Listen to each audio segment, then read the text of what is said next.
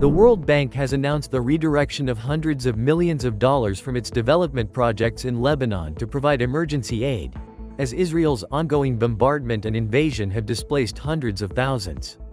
Initially, $250 million from a $1.5 billion development portfolio earmarked for renewable energy will now be used for emergency support, including aid for displaced people, facilitated through a digital platform developed during the COVID-19 pandemic.